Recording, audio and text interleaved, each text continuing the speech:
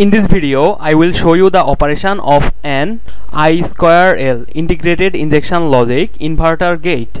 If we have an inverter gate, if at the input I apply logic 0, in the output I will get logic 1. If at the input I apply logic 1, in the output I will get logic 0 in case of a inverter or NOT gate. This is the circuit structure of an integrated injection logic inverter circuit. Here you will see the circuit will use two transistors Q1 and Q2, and you will see the current source I1 will inject current at the base terminal of the transistor Q1, and the current source I2 will inject this current into the base terminal of the transistor Q2. That's why this I2L logic is sometimes known as current steering or current injection logic. Okay, now let me describe the circuit structure of this inverter gate. You see, at the base terminal of the transistor Q1 I will apply our logical input. Here the logical input Vi, when I will talk about Vi equal to at logic 0, that means I will connect this terminal to our ground terminal. That means this will be equal to 0 volt.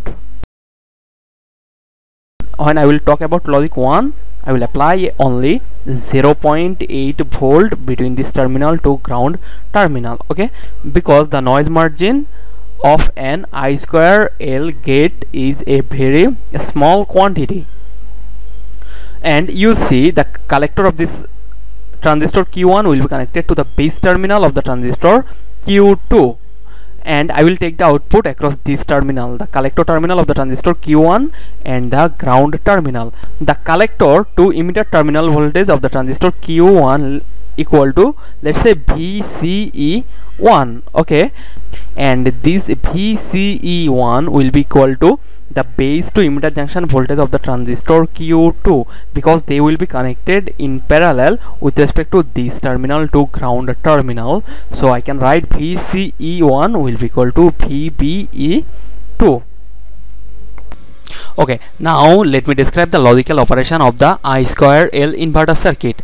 So at first I will talk about when the input will be at logic 0. Input will be at logic 0. That means I will apply only 0 volt. That means this terminal will be directly grounded. When this terminal will be grounded, you will see at the base terminal of the transistor Q1 has a voltage of 0 volt. So our transistor Q1 will be in off state, because to turn on a transistor we need a voltage greater than 0.7 volt at the base terminal of the transistor Q1. Here it is 0 volt, so it will be in off state. When this transistor Q1 will be in off state, its collector and emitter terminal will act like an open switch.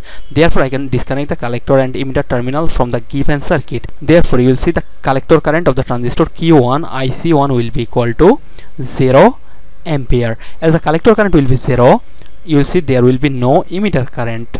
As the emitter current IE will be equal to 0, we get the emitter current IE equal to sum of base current and collector current. Here this IC is 0, this IE is 0. That means this IB will also be equal to 0. That means this IB1 is equal to 0. Therefore you will see the current that is injected by this current source I1 at this terminal will be following this path. That means this path will act like a sink or current sink for the current source I1. Now see, as the collector current IC1 will be equal to 0, you will see the current that is injected at the base terminal of the transistor Q2 will flow in this direction, and IB2 will be equal to I2. Therefore you will see our transistor Q2 will be in on state or in saturation. When it will be in on state or saturation, you will see its collector and emitter terminal will act like closed switch. Therefore I can short the collector and emitter terminal. See, our transistor Q2 is in on state or in saturation. Now my question is, when a transistor goes into saturation, when its base to emitter junction voltage is greater than 0.7 volt. Okay, greater than 0.7 volt. Let's say as the transistor Q2 is in saturation, the base to emitter terminal voltage is 0.8 volt, and you will see I am considering the output voltage across this terminal to ground terminal. This same terminal is the base terminal of the transistor Q2, and this ground terminal is the emitter terminal of the transistor Q2. So I can say that when our input will be at logic 0, our base to emitter junction voltage of the transistor Q2 will be VBE2 will be our output voltage, which will be 0.8 volt. In case of I2L circuit, this 0.8 volt will indicate logic 1. Now let me describe the second case of logic when Vi is at logic 1. Logic 1, that means I will apply 0.8 volt between this terminal to ground terminal. 0.8 volt, that means this terminal will be positive and this terminal will be negative. See, this 0.8 volt will be applied between the base to emitter terminal of the transistor Q1. As the base to emitter terminal voltage is greater than 0.7 volt, therefore our transistor Q1 will be in on state or in saturation. And when a transistor is in on state or in saturation, its collector and emitter terminals act like closed switch. Therefore I can short the collector and emitter terminal. Therefore you will see there will be a total short circuit between this collector to emitter terminal. Therefore VCE1 will be equal to 0 volt. See, this VCE1 will be equal to VBE2. So VBE2 will also be 0 volt. VBE2 equal to 0 volt. That means the transistor Q2 is in off state as the voltage is less than 0.7 volt. So the transistor Q2 will be in off state and I can disconnect the collector and emitter terminal of the transistor Q2 as it is acting like an open switch. So the collector current IC2 will be equal to 0. As a result, IE2 will be equal to 0. See, as our collector current IC2 equal to 0,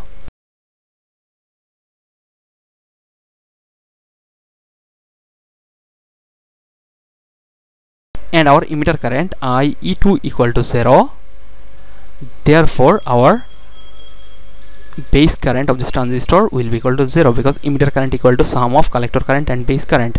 So this terminal will draw no current from this source. Therefore you will see this I2 will flow